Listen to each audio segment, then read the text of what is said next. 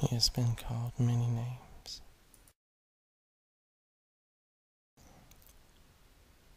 He had 2 children, born 2 years apart, me and my sister Monica. He was married to my mother until I was 15 years old.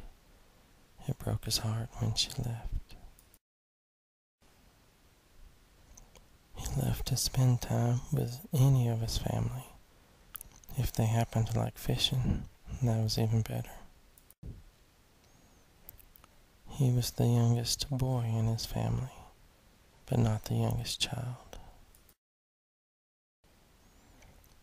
He grew up in a large family. He had 2 brothers and 6 sisters. He smiled often and loved to tell jokes. He would tell everyone that he had 2 brothers and that each one of them had 6 sisters.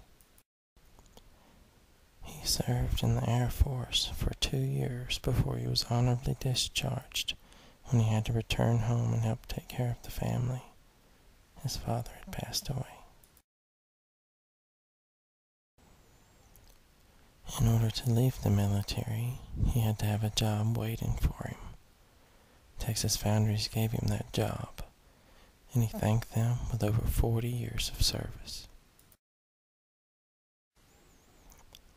He served as the mayor, city judge, and the chief of the volunteer fire department of our small town, Zavala, when community members asked him to run for office. He coached both me and my sister in baseball and basketball as we were growing up. He very dearly loved his grandchildren and would do anything for them.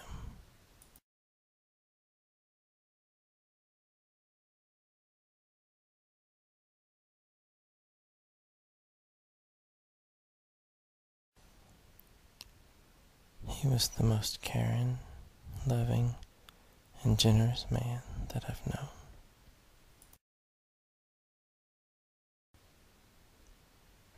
And I miss him.